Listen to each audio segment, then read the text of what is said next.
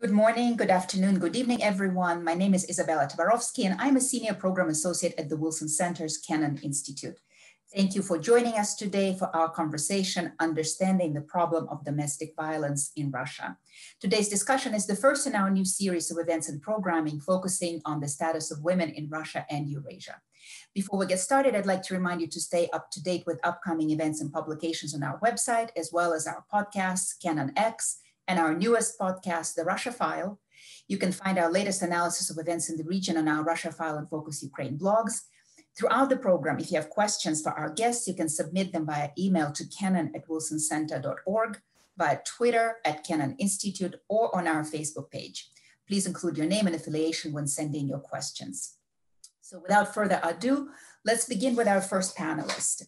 Dr. Marianna Muravyeva is Professor of Russian Law and Administration at the University of Helsinki, who specializes in women's rights and violence against women. She uses intersectional theory and socio-legal analysis to explore various types and strategies women use to combat gender inequality and violence. Her latest publications and media appearances focus on barriers in achieving gender equality for younger women, including sexual harassment. And I'm very pleased to say that she will be joining the Kennan Institute as a George F. Kennan Fellow next year. Dr. Muravyeva, please, the floor is yours. Yes, thanks very much, Isabel. And good morning, everyone who is in the United States. And I'm here in Europe, to be more precise, in St. Petersburg. And it's evening here, so I'm happy to present my view on what's happening with the situation of domestic violence in the Russian Federation. I'm going to share my PowerPoint now so that everyone could see the slides and relate to the slides. So we're going to do this. Yes. Can you see the slides? Right. So what is gender-based violence in the Russian context? And we have two approaches to that. And I'm going to focus on a legal approach as well as on a little bit of histories of the legal approaches to domestic violence, while mine, Professor Johnson, is going to be focusing on political science approach and empirical analysis of campaigns. And then Alena Popova will introduce the latest activist attempt to promote legislation on domestic violence. So mine is a sort of a legal background, so you could understand what's happening in this particular sphere. So if you look at the Russian law currently, there's no official definition of domestic violence, any family crimes, or anything related to this particular sphere. If you, as lawyers, would tell you, so if you come to seek help and ask for help, these are the articles of the criminal code that you use to prosecute for what we call domestic violence in academic literature as well as in other legislations. So I have a list of articles that the criminal code, the charges could be brought upon it. You can see that it's rape, other violent acts of sexual nature, cursing to conduct acts of sexual violence, then a variety of articles on assault. There's different degrees of harm inflicted, and whether it's premeditated or not, or intentional or not.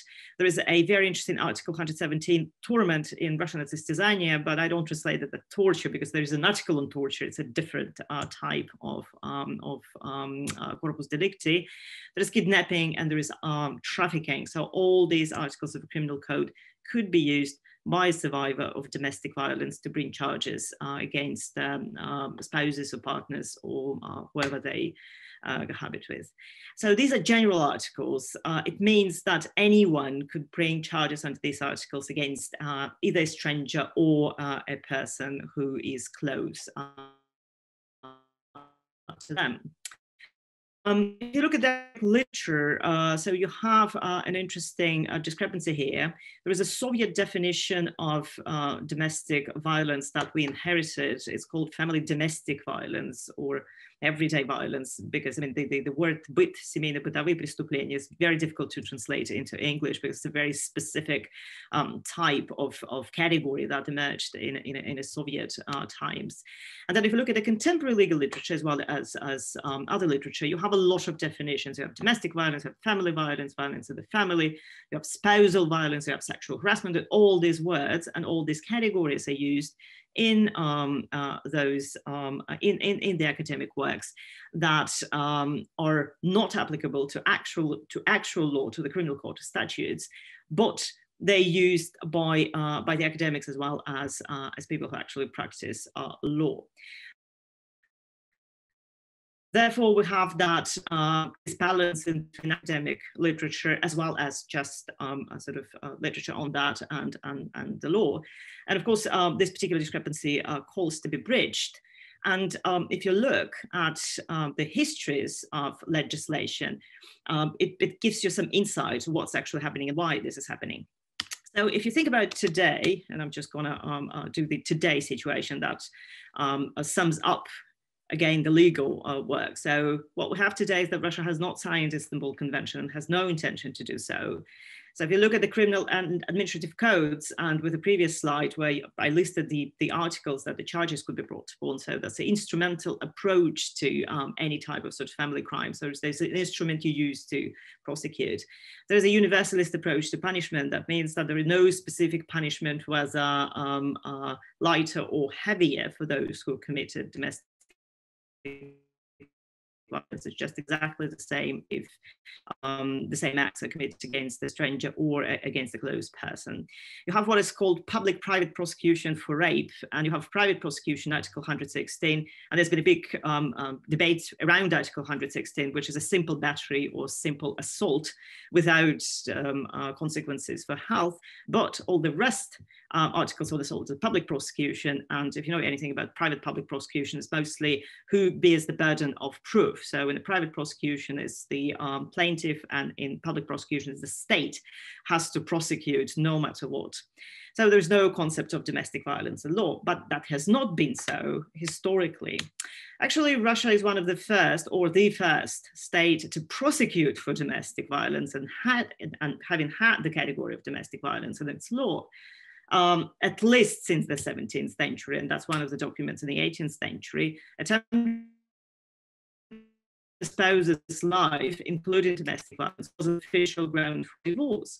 And there's a lot of divorces around charges of domestic violence. So the whole 17th, 18th, 19th centuries, you see the grounds for domestic violence as being the reason for divorce. And the second one would be adultery. And so if you actually compare the numbers of divorces for adultery and for domestic, and those two could go together very often, but if you actually look at the numbers, they're almost 50-50.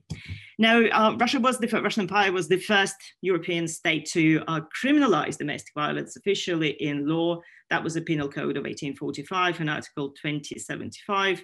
Punishment for injuring a spouse was 2 degrees higher than punishment for just injuries against the stranger. So the state recognized that domestic abusers should be punished much severely because they inflicted injuries or violence on those who are close and they're supposed to do so. Now, this particular, and so this special category of domestic violence was in Russian law before 1917, when the Soviet lawyers, in fact, removed it, and they removed it with the purpose of emancipating women. So, in fact, when they were doing this reform and removing the whole complex of crimes within the family as a special category, they were doing that in the name of the progress and emancipation of women. So the logic behind this was that the woman should be emancipated from the family. That also means from any category related to the family. And if you want to do that, so in law, she should not be connected to any mention of a family. And therefore, domestic violence as a category was viewed as an old category that also oppressed women and put them in the victimhood position. Therefore, in a criminal code of 1926, all these crimes, the achievement of the 1845 codes were removed. And that's quite interesting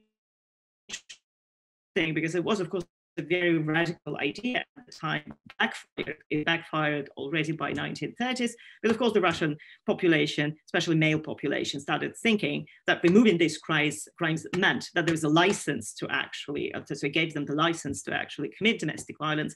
And by 1930s, by that time, Stalin was in power. Stalin's government understood that that was a mistake because the numbers of domestic violence has risen, and there were several ordinances issued by the government to prosecute for domestic violence.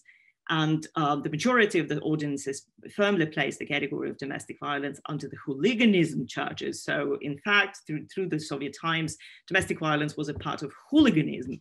And hooliganism is a very complicated category. So it's both public and private hooliganism could have been committed in communal apartments as well as in public sphere.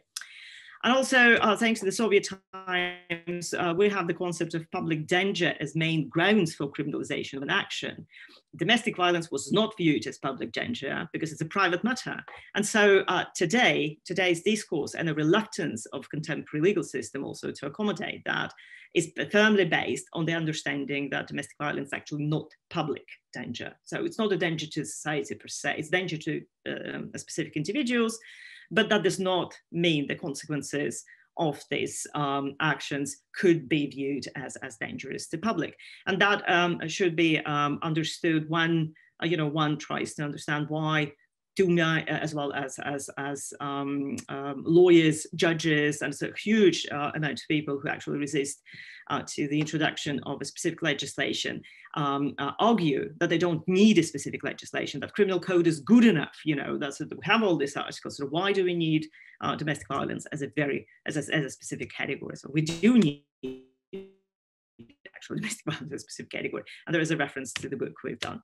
So that's just the numbers, and you could see that in the lowest table that women are the main survivors of domestic violence, and up to, I'm sorry, that's the last update was 2018 due to probably coronavirus or whatever.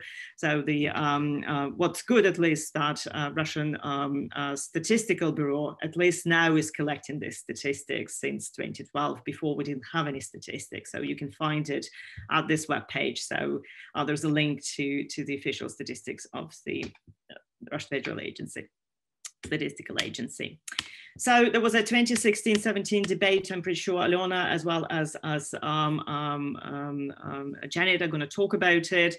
That was the debate about decriminalization of domestic violence, which that's not what happened, but that was what happened. A very temporary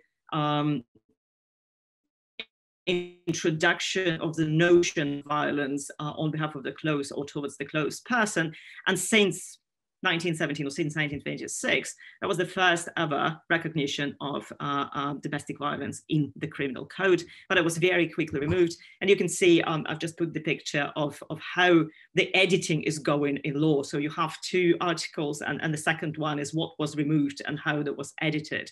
And that's your legislative process. So how they decide what to remove or what to strike out or what to add. So sometimes it's very good to know, again, so what's the fight for the main categories. And so to remind you, in Article 116, there was assault as a private prosecution, and the original version was just assault not resulting in physical pain. And what Marie Davtyan and her group managed to do, with the support of the State Duma's deputies, they managed to introduce the category of closed person, Article 116, so that that stated criminal offense. But unfortunately, it was very short-lived. So that was July 2016, it was introduced, and then in February 2017, thanks to Vizulina and her supporters, that was sort of removed back, and that article it did not actually go back to its original wording. It was something else, but domestic violence disappeared again. So after that, and Alena is going to be talking in detail about the campaign.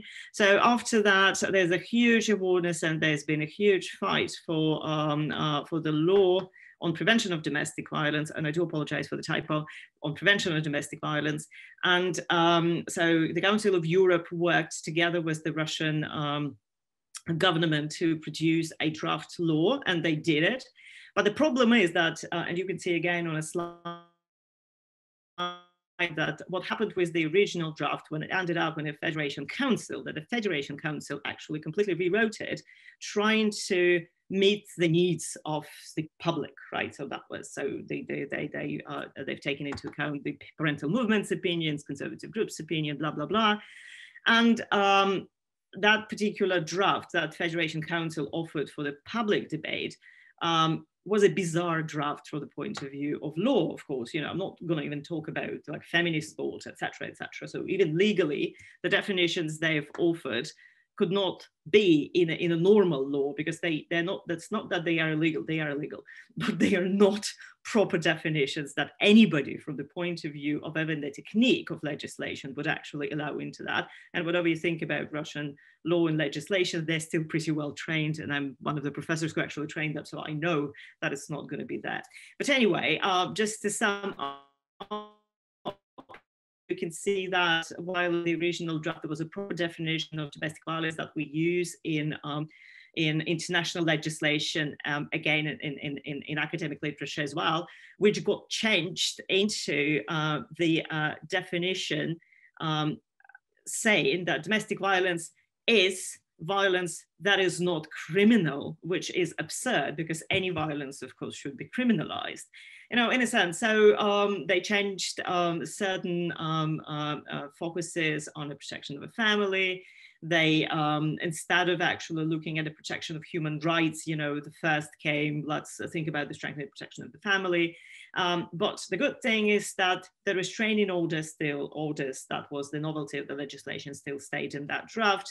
And the system of state-funded shelters still stayed in the draft, you know, no matter how they try to change that. And although they tried to shift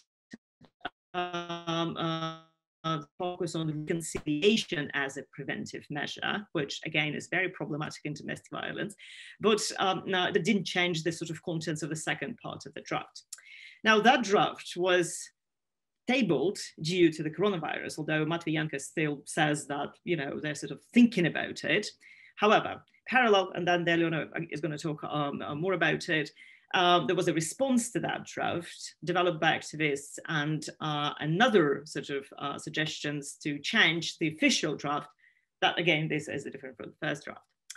And I'm not going to go into these details because then Alena is going to be better on that than I am. So to sum up, so what needs to be done? The law on prevention of domestic violence needs to be amended according to the international law and the constitution of the Russian Federation. That's what Alena and Oksana Pushkin are doing, you know, in a sense that they're trying to bring that in accordance to what actually is committed to do as well. And the criminal code shall include a separate article or complex of articles on prosecuting violence in the family, and that could be either Spanish or French models.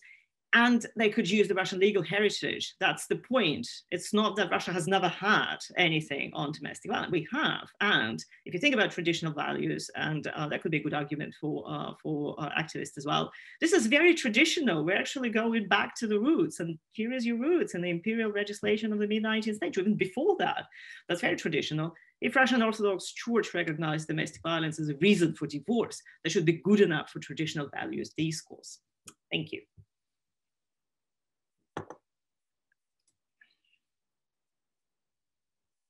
Muted. Thank you so much, Marianna. This was a fascinating presentation.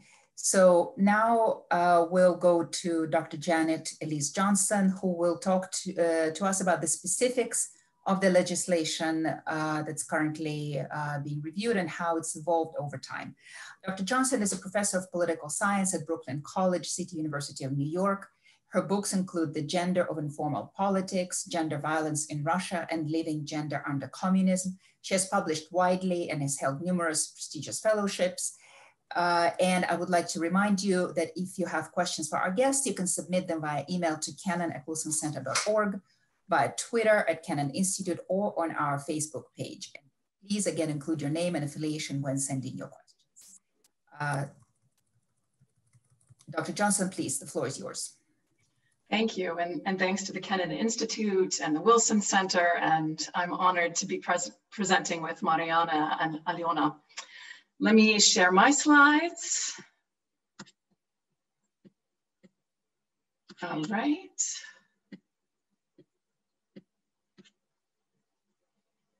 So I'm going to be talking about the authoritarian politics of domestic violence reform and backlash in Russia. And to start talking about the problem of domestic violence, I want to start with the point that defining the problem and getting it on the agenda has been the key political struggle for 3 decades. And so feminists have noticed that the issues related to gender are different because defining the problem is the crucial problem. And activists can be seen as an epistemic community, a community that's producing knowledge that's in abeyance in the sense that the state has been restricting it. And this creates problems when you have an issue like domestic violence, which needs to be defined in terms of the data.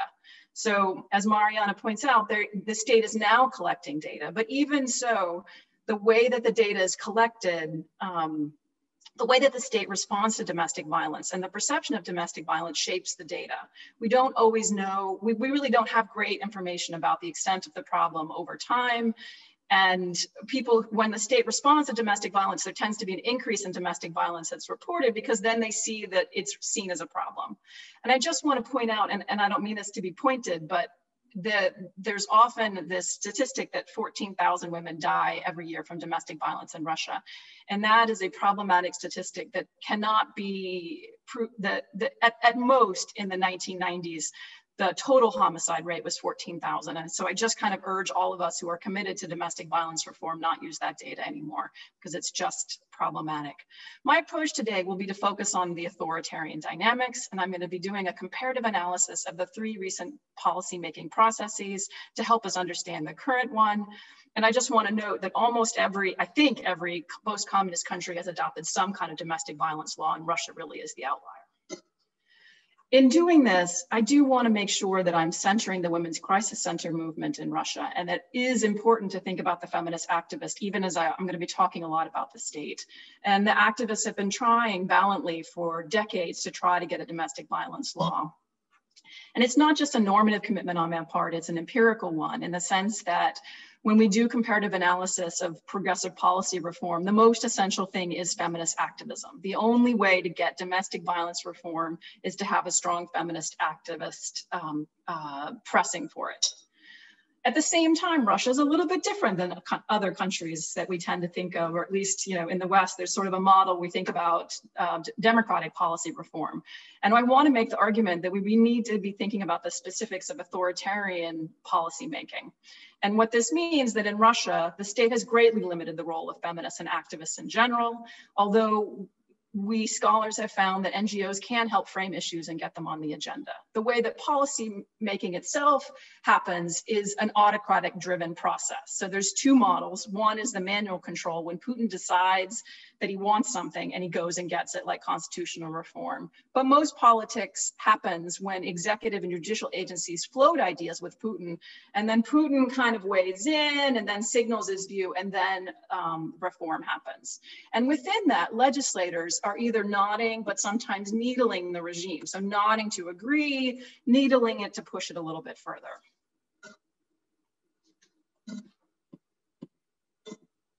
So let me start with the first case, which is an attempt to have comprehensive reform on domestic violence in 2013. So a structural opportunity presented itself. According to feminist theory, having more women in politics might matter. So there were more women in the Federal Assembly than ever before. There was increased international pressure from CEDAW, the UN, as well as European pressure from the Istanbul Convention. And activists told me that Putin had signaled behind closed doors that he was in support of going forward with some kind of policy change. And you can see that evidenced in the fact that the public chamber was charged with coming up with some kind of reform. At the same time, there was a beginning of some kind of anti-gender resistance. It wasn't organized yet, but you could see it coming out in the seams. For example, a roundtable participant said that the process of upbringing is violence and that slapping a kid below the back should not be seen as domestic violence. And more broadly in the regime, there was a traditionalist turn signaled or evidenced by the gay propaganda law, and then of course the invasion of Crimea and then Eastern Ukraine.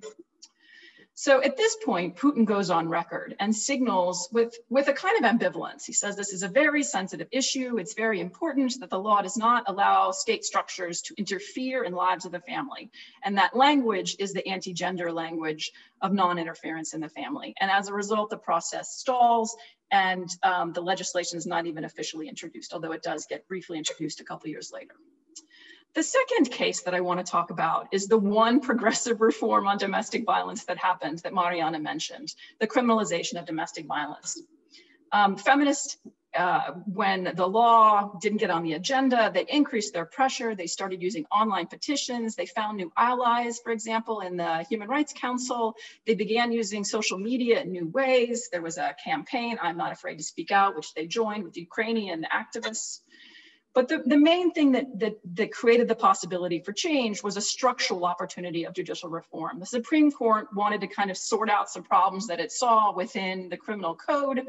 The courts were overloaded. The police were tired of not getting their statistics, which is the main system that regulates their promotion.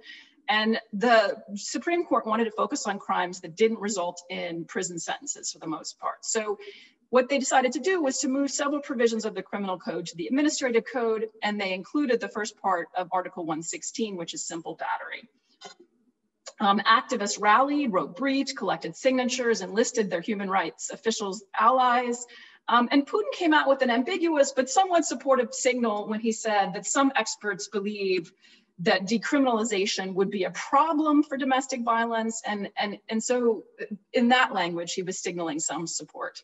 And some male legislators, including United Russia's Krashnikov, nodded to the amended legislation. And in a surprising move, because legislation is not often changed in the second reading, the legislation was changed to respond to the feminist concerns. And so what you had is the criminalization, and I recognize Marianna's point that it's a little more complicated, but bear with me, the criminalization of domestic violence in the sense that this notion of close people was added to simple battery. And also it was made into a public-private prosecution and not just a private prosecution. So it gave the state a responsibility for actually prosecuting the crime for the first time. This reform was very short-lived. And so the third case that I'm going to explore is the decriminalization of domestic violence, which happens in 2016 to 2017. The resistance to domestic violence, it comes in the backdrop to that resistance is a transnational anti-gender counter movement, which it's a counter movement in the sense that it tries to refute claims about gender and LGBTQ rights.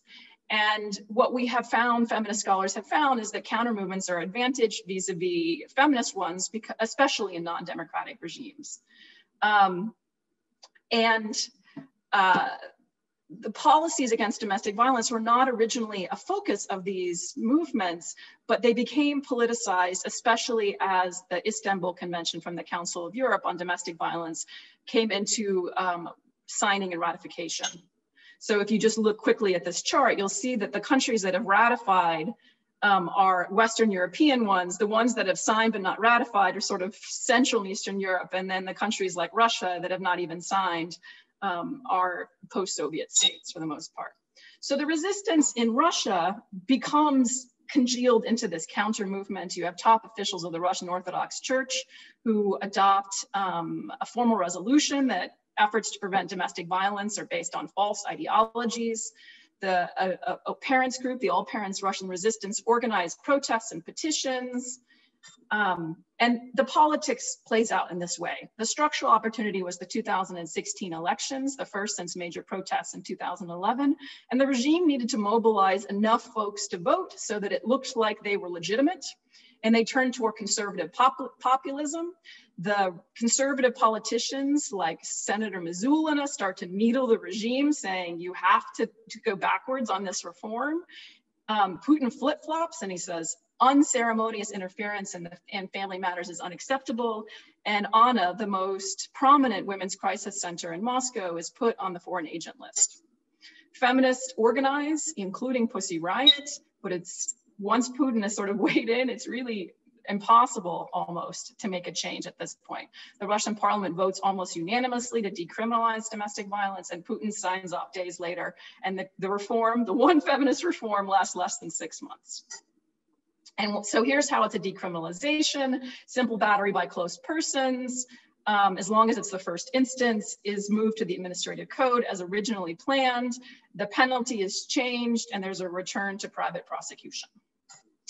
So the lessons that I draw from this, you put, as a political scientist, a comparative political scientist, I put the variables that we think are important into a chart to kind of analyze which influenced the progressive reform and which created opportunities for the regressive reform. And this is really complicated, but I just kind of wanted to show it to you. I'm going to simplify it and pull out what I think are important insights. One, reform on domestic violence requires a structural opportunity. It can piggyback on broader reforms or elections. Two, institutions and elites within the state have different interests, so that tactical allies can sometimes be found. And I think you have to find tactical allies and not just those committed to feminist reform. Three, the informal institutions and processes are key, that Putin's signals and elites' readings of those signals are incredibly important. And fourth, that there is now a unified counter movement to domestic violence reform. So to kind of tie this together and bring into a conversation about what's going on right now, I want to talk about what I call case number 4, which is after the decriminalization of domestic violence, there's a lot of attention paid to some pretty prominent incidents of domestic violence, including this case and including from Human Rights Watch. There's the biggest protests, feminist protests ever, I think, in terms of around the Khachaturian case, which are 3 sisters who, after years of abuse, kill their father, but are being prosecuted by the state for that crime. There is an important campaign, I Do Not Want to Die online campaign put forward by activists. And then the committee, the CEDAW committee from the UN condemns Russia's approach to domestic violence, as does the European Court of Human Rights. So all these pressures force, or I don't know, compel the Russian state to begin a new legislative process in the fall of 2019. There are 3 consultative bodies related to the legislature, 2/3 of which included feminists, including Alena Popova, and they produced a fairly progressive draft, but the ultra-conservatives protested. Marianna already laid out how the legislation was weakened. It was posted online, there was a lot of discussion. The elites around Putin gave out mixed signals, but in December, although Putin said he hadn't read the draft, he seemed to signal that there was a need to go forward with some kind of legislation. And then all of politics have shifted with the pandemic. There was global attention to the issue of violence against women because lockdown was premised on the idea that the family home was safe, which of course we who think about domestic violence know that it is not always safe. Not only that, we don't always have homes. And a new political battle erupted in the media. Feminists offered concern and practical advice, but the ultra-conservatives or the traditionalists tried to discredit concerns.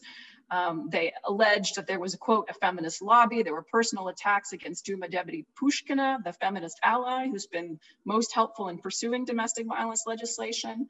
The constitutional reform that included codifying marriage as only between a man and a woman, and also a faith in God as a core Russian value, was a fig leaf to the ultra-conservatives.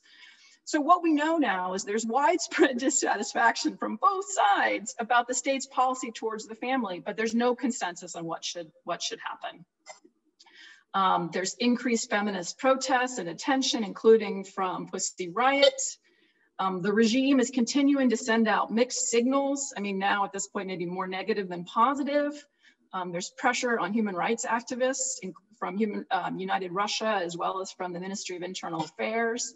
And just to kind of, I'll be curious, maybe this conversation will go this way, is you know, I was thinking about whether the Duma elections, which are scheduled for a year from now, were a potential structural opportunity. So I just want to leave this with a possibility.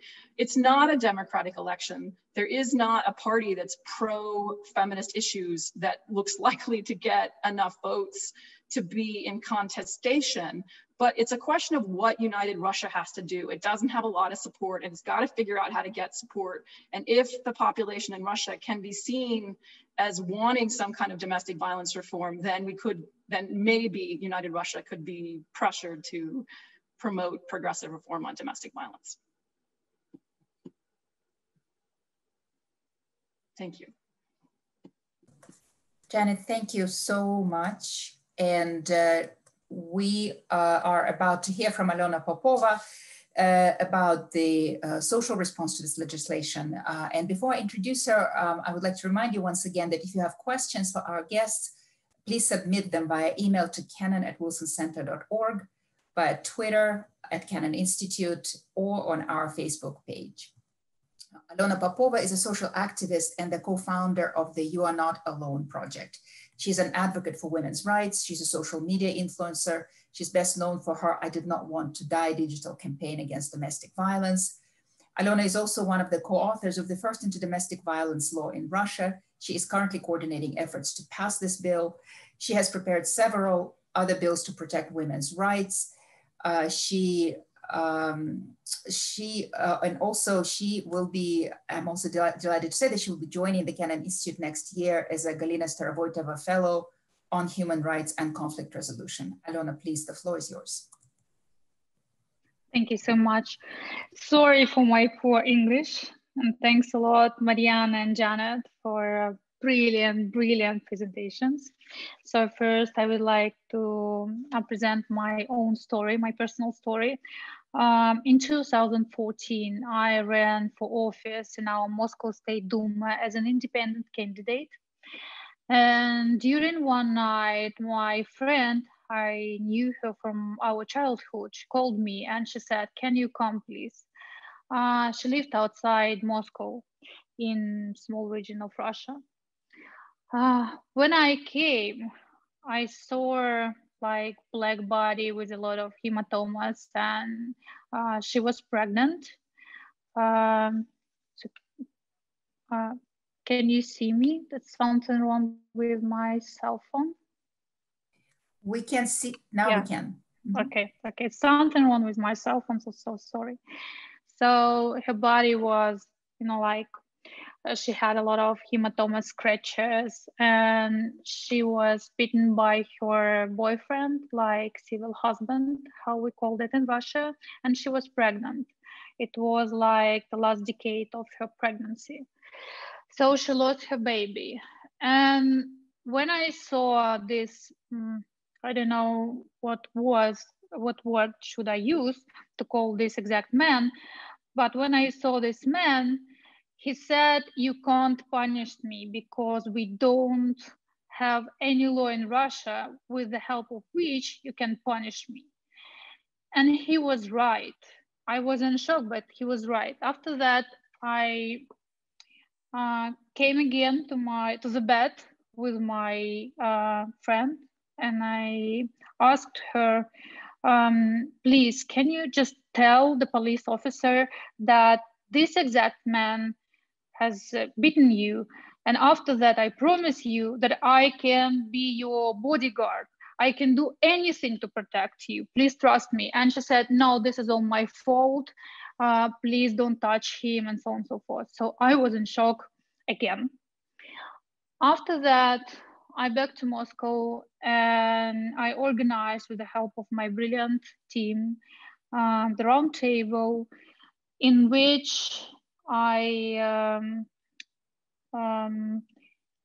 saw a lot of experts like Marie Davtyan, the lawyer and the co-author of our law against domestic violence, Alexei Parshin, the lawyer of Sisters Khachaturian now, and the co-author of our law, Marina Pisklakova-Parker, we called her the mother of our law, and many great experts.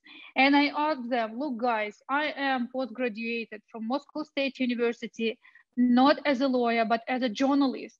And as a journalist and social activist, I just ask you, what's wrong with our laws? What can I do to protect the victims of domestic violence, like my friend?" Once again, something wrong with my cell phone. Okay, and they answered that, "Look, Alena, first of all, you should post-graduated as a lawyer or as a jurist, and after that you can fight for the law." So now I'm post-graduated as a lawyer, just with one aim, because I would like to protect victims of domestic violence, and I am fighting for the passing of that law to adopt descended on law against domestic violence. So we have such kind of file in which it said, this is an equal mark, like everybody is equal, and in which it said that domestic violence is a crime but not a tradition. So we use such kind of slogan to promote the idea that it's the domestic violence, it's not our traditional value. And now as a jurist, social activist, and a friend of my friend, I am promoting the idea that we need to pass this law for 100% to protect the victims of domestic violence in Russia, just because we don't have any measures to prevent domestic violence before the criminal articles we need to use.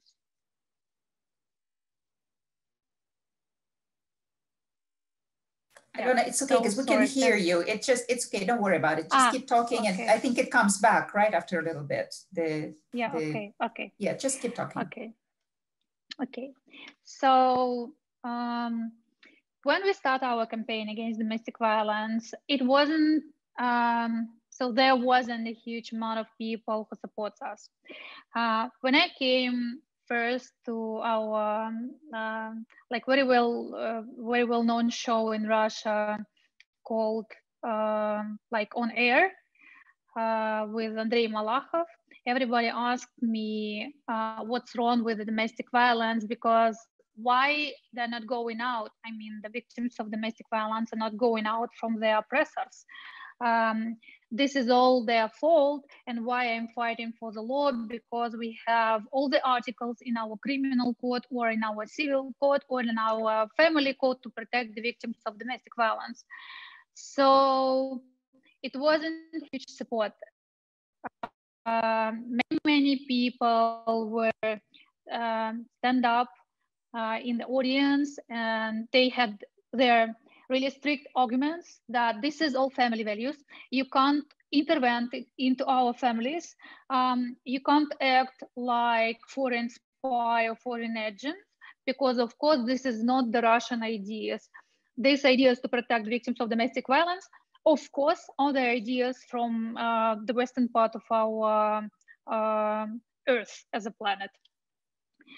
So 5 years passed from that time, and I was like 5 days ago in the same show, in the same channel, and everybody in the audience were the supporters of our law.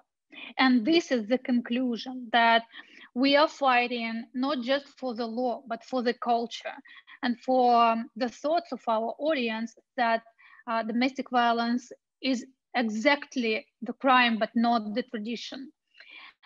In ultra-orthodox representatives of our society, this is not a huge part. I think this is not the vast majority, but the small part of our society. We, myself, Marie Davtyan, Marina Pisklakova-Parker, or Oksana Pushkina, we called like foreign spies or Hitler fellows. They called us Hitler fellows, and they promoted the idea that we are, as Hitler, would like to kill all the men and to fight with the men and to put all the men into the prison, just because we presume that the men, all the men are evil. So that campaign against the law of domestic violence were invested by or were like financed by a very prominent Russian oligarch. His name is Konstantin Malafeyev. And he put, I think that he put a lot of money to that campaign to discreditate the law against domestic violence with only one idea. He said, look, we are, as a Russian empire, has our traditional values in which it said that the man is the head of our families. So if these crazy feminists and international spies and agents intervene into our families, they destroy the fundamental ideas of our country and of our state. So the main idea of our state is that we are the man state, the state for the man. We are the patriarchal state. And of course, the law against domestic violence presume that if you are the man and you are the oppressor, of course, we would like to punish you with the help of the law. So the second idea of their campaign to discredit the law against domestic violence were, can you hear me? We can hear you. We can hear you well. Okay, perfect. Were that we would like to take off all the kids from the families. And after that, when we like distract, they use this term, distract all the kids from the families, we will transfer these kids to the homosexual families or to the surgeon to cut the bodies of these kids to organs. So that idea was one of the brilliant propaganda idea to destroy, how they call it, the first run of our law in our chambers of our parliament, two chambers of our parliament. Because all the families, and especially the mothers from these families, they were afraid of intervention into their families, and they were afraid of they were afraid if we just take off all the kids from the families with no any reason.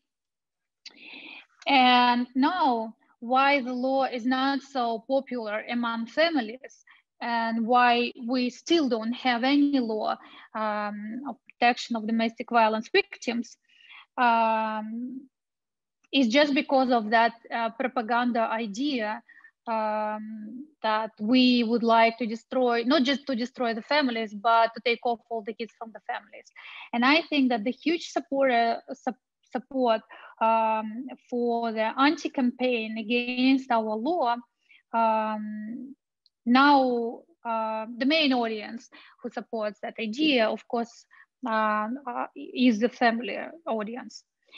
So we have a lot of debates, TV debates, radio debates, and internet debates with the representatives of the families. And of course, in 100% cases, we won with our argument that no, we don't want to take off all the kids from your families. We would like to protect you, your kids, and your husband if your husband, for example, is not oppressor or aggressor or the domestic violence boxer, as we called him.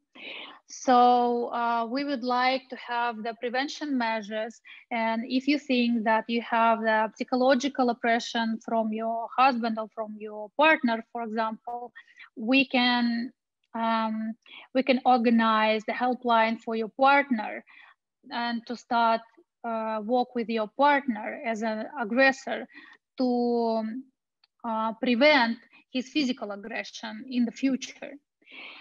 And as I told you before, in 100% cases, we won when we have face-to-face debates with family representatives. But for sure, we don't have enough channels to promote our brilliant ideas, I think, because we have the brilliant ideas that domestic violence is a crime. Look, it's really the brilliant idea in our patriarchal culture. But we don't have enough responsibility to participate in TV shows or in radio shows. We can't organize any huge debates with our opponents for our law, just because we don't have enough resources. Or if we collect any resources from abroad, we can be marked as an international agent or international spy, and it will be just really bad for the campaign for our law. So in this bad situation, I think that our society runs faster than our state, and of course runs faster than our government, just because we have a lot of supporters among young audience, like 15 plus. That young generation helped us to organize I Don't Want to Die campaign, because the story of this campaign is really funny. When it was known that our general prosecution, or not, our investigation committee declared that three sisters Khachaturian, the victims of domestic violence, are not the victims of domestic violence, but the killers, because as our investigative committee mentioned, these three sisters killed their father. They used this word, killed, not that they just would like to save their lives, but they killed because they want to kill, as mentioned our investigation committee. So I wrote my special post in at my Facebook page that it's wrong, and the argumentation of our investigation committee is wrong, and our state acts wrong.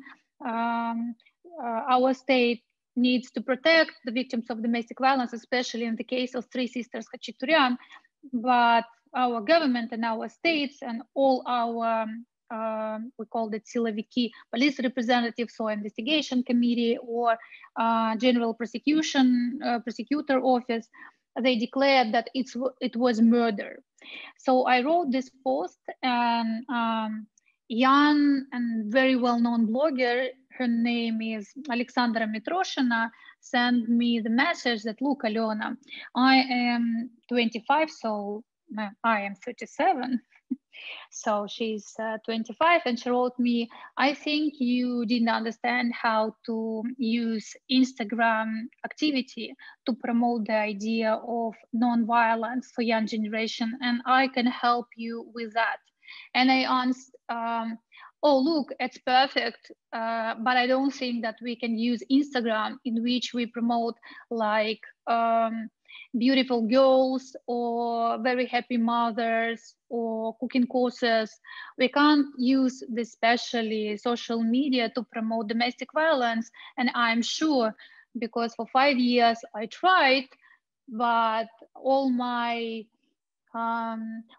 posts collected only few likes. So, and I said, Alexandra, I'm so happy to meet you, but you're wrong. And she smiled and she said that, okay, I can do by myself everything, just come and I can show you how we can win. And she was right. In a month after our digital campaign, I Don't Want to Die, I was in our State Duma. And there were the round table with MPs and the state representatives. And we were discussing one article in our law. And in many, many cases before that meeting, it was a situation in which I was discussing with them, and I understood that everything was wrong, because they were arguing like, no, we can't vote for that special article just because we need to protect our family values, Alena. So we need to stop in this special case, and please don't promote this law again. And I thought that in this meeting, we would repeat this typical situation. But in 10 minutes, the situation rapidly changed. One MP, he's a man, he's from Russian region. He said, Alena, look, I understood that you were right, because my daughter and my grandson, they came to me and asked me, what are you doing here? Why are you sitting in our parliament if you can't protect the victims of domestic violence? And he said, so look, I understood that I need to protect the law and I need to promote the law among MPs in our State Duma. And I am your partner in this special case. I was really in shock and I was really happy because of that. And I was happy because I understood that our young generation can crush all the walls, like opposite walls, which we have to pass and to adopt this special law. And this is my final, final thought. Alena, thank you so much. It sounds like the kind of the public education campaign that arose spontaneously over the internet actually had an impact. And I would like to say, I don't think you mentioned that you put out a petition for the adoption. Oh, now we can see you. You put out a petition for the adoption of the law, and it has close to 1 million supporters now, 916,000 to be exact. So I think that that's a fantastic result. It's just so because the young generation, you know, it's not because our generation, it's just the people 18 plus. And that's why I strongly believe that we will win for 100%. Well, I actually want to ask, and maybe this is, I don't know if it's a question just for you, but maybe for everybody. I think as I was getting ready for this discussion, I saw some really interesting numbers from the Levada Center, which seem to suggest I think one of the numbers is that 79% of Russians believe that Russia needs a law that guarantees protection from domestic violence for women. So I thought that that was a very striking number. It seems to indicate that most Russians acknowledge that there is such a problem and that it really is needed. Is that, am I interpreting it correctly, this number? Are you familiar with it? Yeah, Janet, sure, please. we're all familiar with that. So, okay, Janet, I see you unmuting yourself. What do you think? Well, just to say that there's been a lot of survey data on this, and it tends to vary, right? Like, so there was support for the decriminalization too, in the way that the questions were asked, because as Alena told us, right, that story about like the law somehow taking children from their parents was very persuasive. So public opinion has definitely shifted, I think. I think there is evidence, but I would also argue that in an authoritarian regime like Russia, public opinion is not doesn't work in the same kind of way. I mean, public opinion never directly corresponds to policy reform. But in Russia, the question is, you know, what constituents does Putin have to attend to maintain power is the real issue, right? So, you know, to the degree to which this minority that supports this ultra-conservative, traditionalist, anti-gender efforts, to the degree to which he needs them is sort of the question. But I think the fact that there is a younger generation that does have a different view does suggest when the regime tries to get legitimating elections in a year that maybe there's a way for this to happen. But it's just a lot more complicated than simply public opinion has come around to this. I think public opinion was actually in support of a law a decade ago as well, or at least more public response or policy response. But you know, it's just complicated in Russia as everything is. Marianna, did you want to add? Yeah, I tend to agree with Janet on the sense that public opinion in Russia works in mysterious ways, in a way that how it's organized. And sometimes you can get a genuine, actually, sort of opinion of people, but sometimes it is organized in a way, as Janet put it, you need to understand what part of the population Putin needs more than he needs the other part of the population. But actually with domestic violence law, we've all been monitoring the situation. I was surprised that Levada published that. At the same time, I wasn't surprised because the support for the law in theory and understanding of the problem is actually there, despite what Alena is saying, being very grim about her generation. I'm 10 years older. I'm okay with my generation. You know, it's a lot of people like me who obviously understand what the problem is, but the way the state structures the problem, as I said, and this is not a particular unique Russian way of thinking about domestic violence as a private issue, right? Everybody has gone through that, and that's why feminists are there, right? The feminists have been having a campaign of trying to take domestic violence out of a private into the public to actually show that domestic violence has a public impact.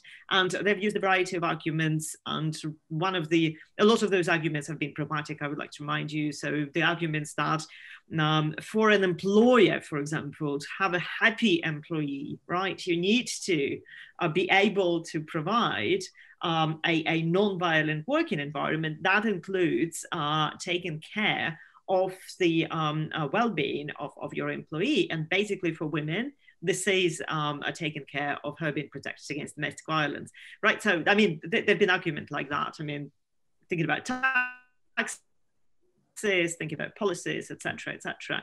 So I think in the present day, and I'm sorry to put it this way, I mean, the COVID situation has done a lot of good in a sense that the problem of domestic violence, this issue, has become immediately evident in the pandemic when everybody got locked in a home. And so the governments, basically what they did, they put women with their abusers in the same home, and so became sort of the participants in this. But at the same time, so for a lot of Russians who actually got locked down, you know, they basically, you know, got the idea what it is, how difficult it is to be in this situation. Even those who were probably not paying attention or not very particular on that, now they can relate. They can relate that even strongest of families, if they're locked together for, you know, whatever, how many months, because they have to work from home, they're not going to be all happy. They're not going to be all, you know, relating to each other, including kids, etc. Now they understand that that might go way beyond. And for the Russian Federation, considering how many news we have, and, you know, the very weird news from regions, but in Volga, no, not Volga, Volgograd region, now the woman who is a local deputy said, well, basically, men got really cranky during the quarantine, so that's why we need to deal with domestic violence. That was her explanation. I mean, she is not your feminist or something, but that's interesting how she put it, you know, because men are cranky, now we have an issue. And so that's your way of putting domestic violence out of private into the public, because now what the state did, they are sort of publicized or privatized, you know, that works both ways. They basically requisitioned our homes as public space. And that is good for us, and that's good for Alena's campaign, and that's good for the campaign in general. And I think we are looking at the level of awareness that is much higher than it used to be last year, when people could just, yeah, it's important, but it's not, well, you know, they'll manage, you know, there's some activists who manage. Right now, that's an issue. Thank you very much. And so I'm starting to look at the questions that are coming from the audience. There are actually quite a few. So I'm going to merge a couple of questions together. So I think in our conversation, so we are primarily talking about gender-based domestic violence within a family. So what does this legislation also have to do? And if not, then how does Russia deal with, for example, gender-based violence that's not within specifically a legal structure of the family, if a couple is not married, for example, or something that we refer to as date rape, right? How is that part of the discussion? Also, what about questions of violence against children? That's not gender-based, but just violence against children. Is that part of the conversation? Who would like to start? Alena, please. And just unmute yourself. Unmute yourself. Okay. So in our law, it said that divorced pair or divorced couple or not legal structurized relations between couple are protected by our law. It means that if you are not registered your official relations, you are protected by the law if you have your spouse or your partner, and if you have a domestic violence offense. If we are talking about kids, so kids are protected by our criminal code and our family code, and especially in our law, we never use the term like kids or man or woman, because we use like victim and oppressor. So of course, the vast majority of families are afraid of violence against kids because this is our traditional value. They asked us, I can beat my kid because this is my parent authority.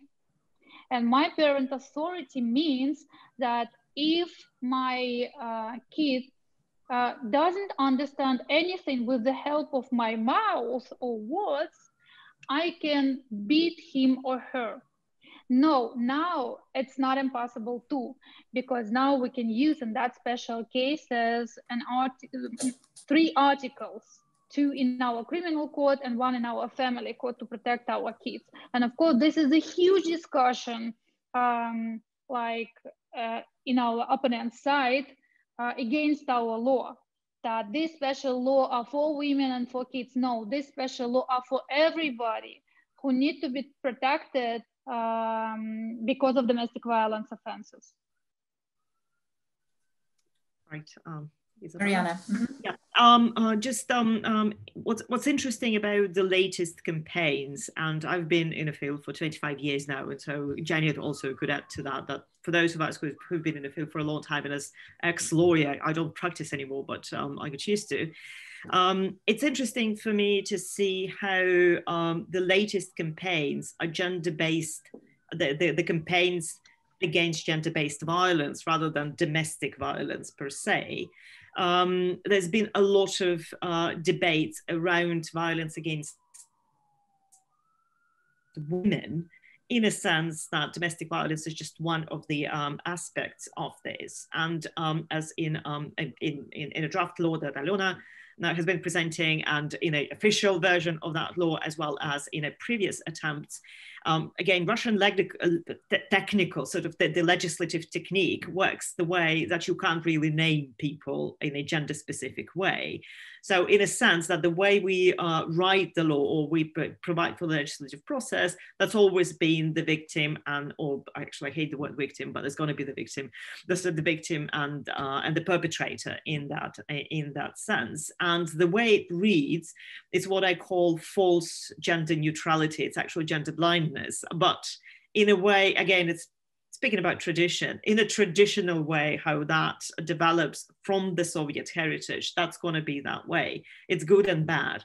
It's good that it covers pretty much everyone. It's bad that the first people, I'm pretty sure, to use that law are going to be men who got abused by their spouses or something like that, because that's how it works. You know, that's how it works with the other gender specific or gender sensitive legislation, when you don't have a specificity of that construct to be a woman. That's one thing. And the other thing is that as a lot of campaigns and a special awareness of the people speaking about rape or speaking about sexual harassment these days. So these are parts of this whole understanding that women in the Russian society are basically discriminated against and oppressed, as Alena mentioned, is a patriarchal state. And the concept of patriarchy is that, which for me, I think it's a huge achievement in sort of in the awareness, on the awareness front, because speaking about patriarchy is difficult, and being a professor, of course, and teaching general law course in a variety of Russian universities, the first thing you talk to students about is about theory. And theoretically, when you talk about patriarchy, students will, no, we're okay. I mean, because used to say, no, there's equality, nobody is discriminated against. And women would say, no, we're perfectly fine. I mean, look, we are here at the university, but then the way you sort of talk about it, it's sometimes very difficult to actually explain that. In the past couple of years, when I worked in the Higher School of Economics and I talk to students, they immediately get it. So there is no debate, you know, whether we are discriminated against or not. That's not an issue anymore. So again, for me, it's a huge achievement on behalf of the activists, on behalf of the campaigns, thanks to digital platforms again, you know. So I don't know if we'd achieve that level of awareness that quickly if we didn't have social networks. I mean, we all hate social networks, but we have to be grateful to them in a sense that how information is promoted and distributed. And a specific thing about date rape, actually, it's interesting though, that although, I mean, that again, legislation doesn't do date rape due to the legislation being very generic. So it's Article 131 rape anyway. But it's interesting to look at the legal practice. Russian legislation are constructed exactly the same way as American does or anybody else has done before. I mean, think about Russian legislation as this traditional nation state before feminist reform legislation. I'm pretty sure that everybody remembers that. I mean, we're old enough to remember that. So that's how they do that. So technically you can prosecute, but the notion of consent is problematic. Although the court is very good at the notion of consent and how the notion of consent is basically constructed. They have a list of cases, but we're still on a gray shadow thing. She didn't say no, then it's a yes, right? So we don't have the achievements like in the Swedish criminal code, for example, or in other countries' criminal codes, that there should be an affirmative consent. There is no affirmative consent thing. And that obviously in the prosecution of date rape is problematic. And again, there's been a lot of media coverage exactly about date rape and how it's difficult to achieve, to actually prove consent, right? And whatever she says, nobody of course gives any sort of attention to that, because I mean, she said, he said, they were all drunk, or they were all, in whatever situation. So we're not there yet, but as I usually keep telling people, think about Russian legislation as like, you are still in this gray zone, like after the 19th century, but before feminist reform, we are there. Well, and what about, and this is something that one of our viewers is asking, Dr. Lori Krieger points out that the femicide rate in Russia is quite high. Is that a separate category, or is this part of this law as well? Who would like to? Femicide is not a separate category, it's just a criminological assessment. So we don't have a femicide as a category, so it's Article 105, so you basically in the general article, it's a murder. Well, but Russian language doesn't have murder, manslaughter. We have premeditated, unpremeditated homicides, so that's the thing. So there is no specific category in killing just women. There's still what I call old traditional articles of the criminal code when you have an abortion or killing a baby, right, as a result of beatings. The Alena's case should have been prosecuted under criminal law, because that's a clear case. If she lost as a result of a beating, that's a criminal offense.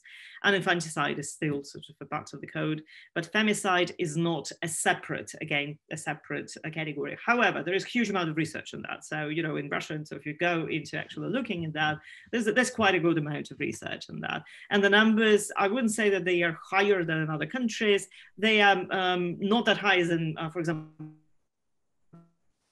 Italy obviously is the leading if we're looking at the numbers, but now this is not a category, again, due to the way Russians legislate in terms of technique of.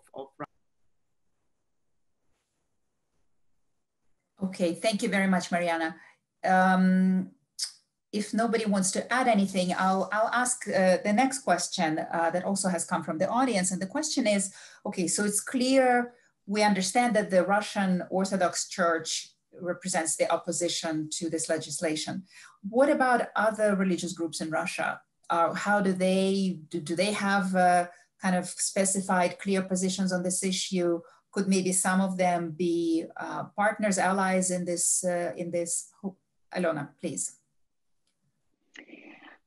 We were pretty sure that some churches or religious representatives, they need to be for the law. But when this huge campaign against our law started, the representative of Muslim community here in Russia and in Moscow, the representative of Jewish community here in Moscow, the representative of Russian Orthodox Church organized a special roundtable in which they signed.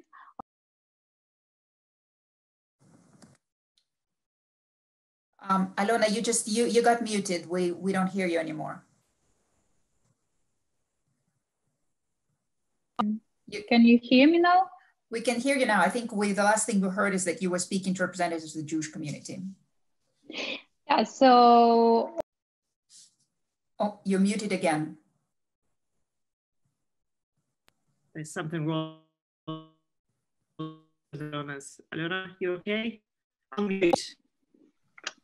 Yeah, I'm okay. I have a lot of problems with my cell phone just because I'm under the prosecution because of our MP in our State Duma, because I use like 16 million, the amount of our like statistics of our victims of domestic violence in Russia, like 16 millions. And after that, one of MP asked our investigation committee to start the prosecution against me. And something wrong, and my cell phone is broken now. Something wrong started with my cell phone. So I don't know what's going on with that.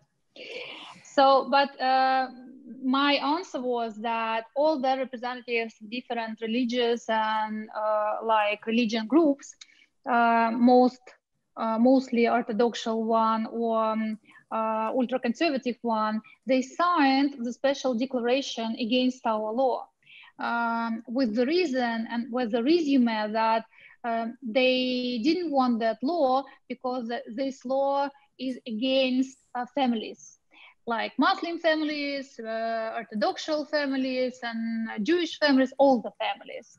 And this declaration was discussed in our main church in Russia. Don't know how will it be in English. Yeah, like the headquarters of our Russian Orthodox Church. And all these groups has a huge debate how they need to fight with our law 1 year ago. So no, we don't have any huge support from Russian Orthodox Church, but I know some people from Russian Orthodox Church, some people from Muslim community, very well-known people who agitated for the law and who agitates for the law because they strongly believe that we need to protect the victims of domestic violence. And 1 day ago, I wrote the special article about the shelters which were organized with the help of Russian Orthodox Church. For example, our huge friend, the shelter named Kitish, was organized with the help and with the money from Russian Orthodox community and Russian Orthodox Church. So we see how divided is our community and our society, like 50-50, I think. Like 50% of representatives of religion groups are for the law and 50% is against. Okay, thank you very much. Janet, please.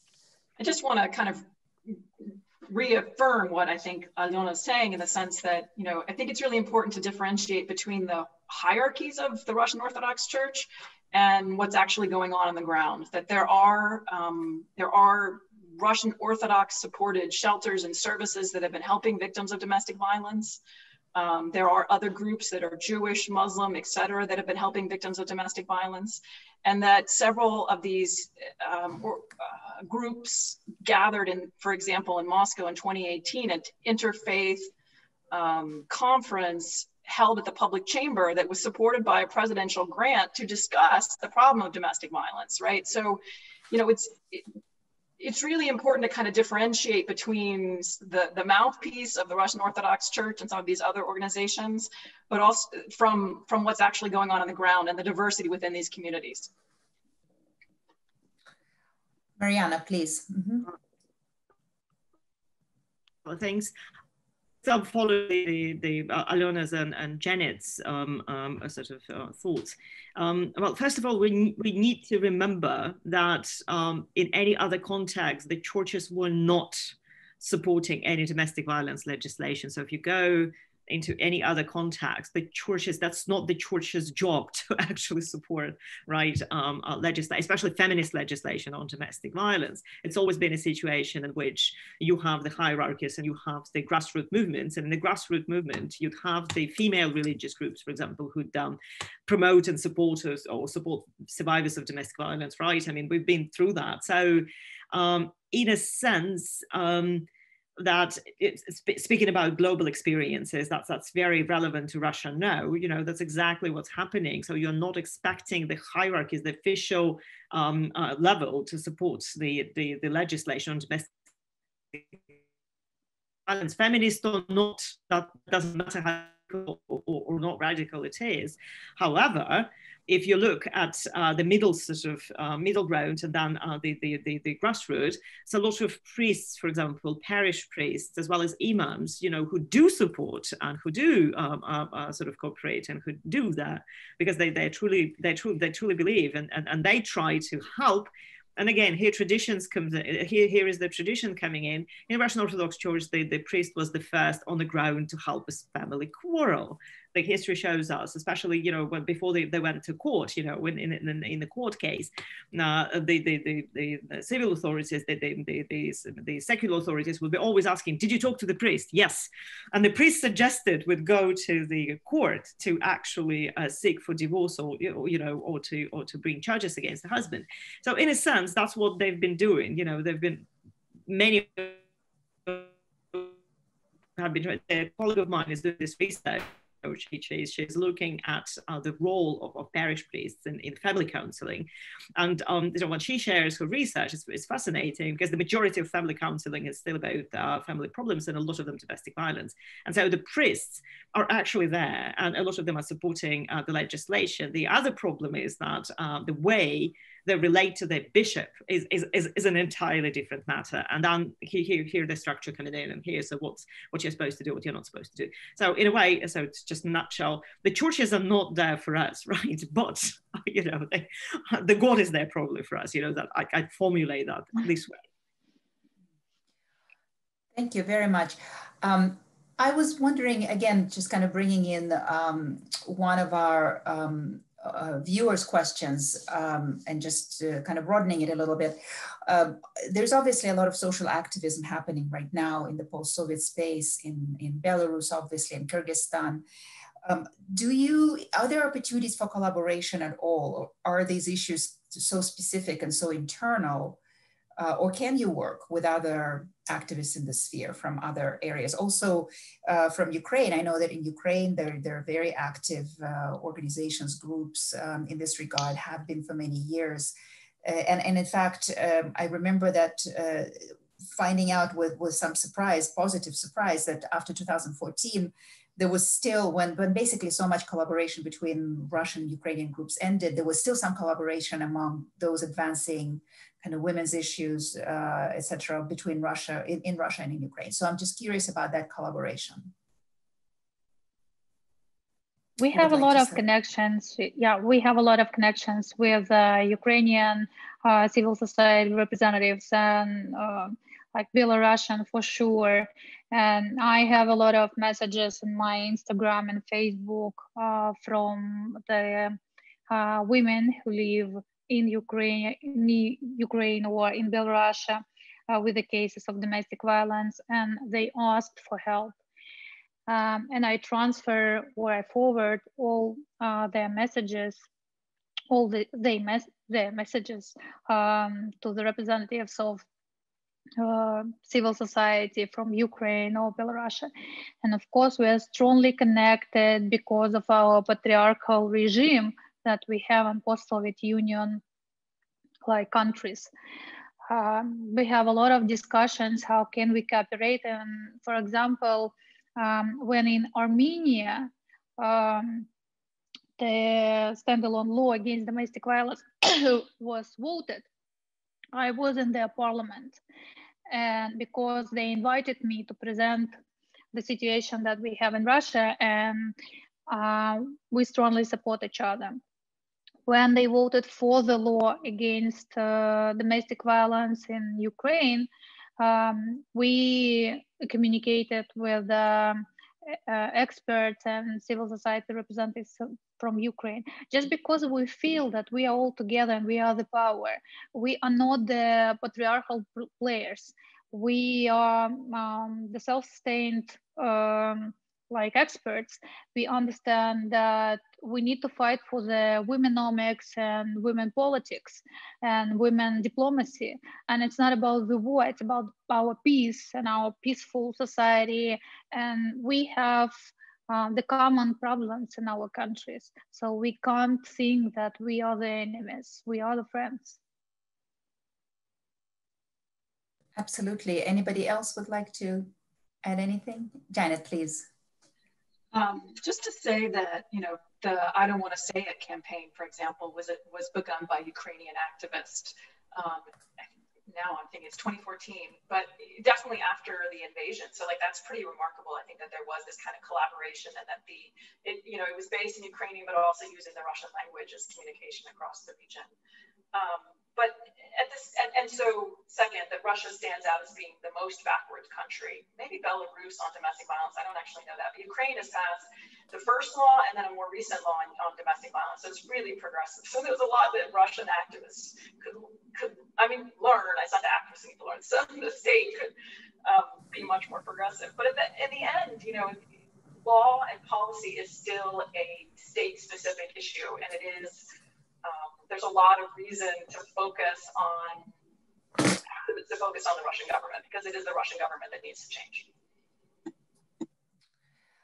Thank you very much. And so let me ask you the last question that we had come from Alexander Hilkov, who is asking, and I'm going to again broaden it a little bit. What can the international community do to support progressive change in Russia?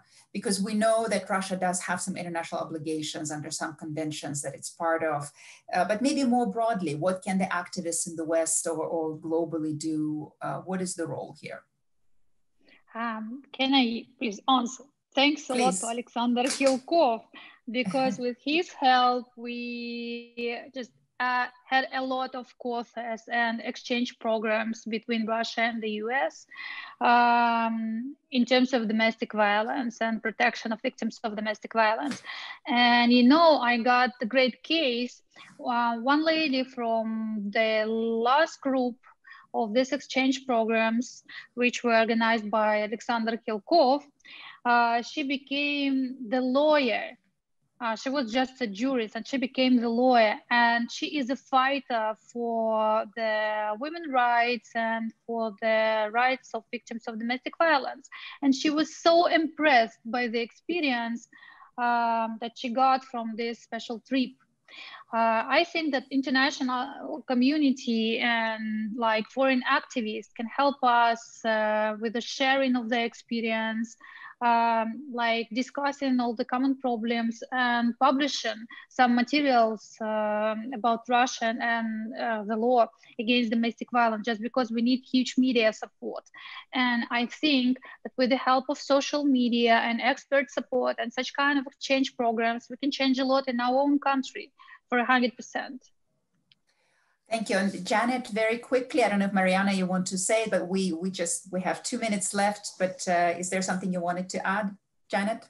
I think I saw you raising your hand. No? I wasn't. I mean, I'm really curious about that too. I've always been worried about like signing Alena's petitions and whether that's problematic, because I certainly don't want to make things worse.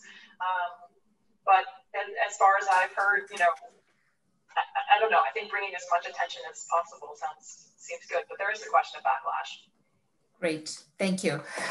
Marianna, very, very quickly. Yeah, so from the institutional point of view, international community is quite important, because Russia is still part of all the international organizations. The only problem is that a lot of pressure put on Russia has been done as a pullback and exchange for other things, you know, so international community institutionally should be actually more genuine in their pressure. And my experience as international officer for the UN, you know, so be genuine and we're going to be okay. Thank you very much. So I want to thank all of you, our speakers. I want to thank our audience members who sent such great questions. And again, this is the first of a series of events that we're doing on the status of women in Russia and Eurasia. So please stay tuned, and we look forward to seeing you next time. Bye-bye.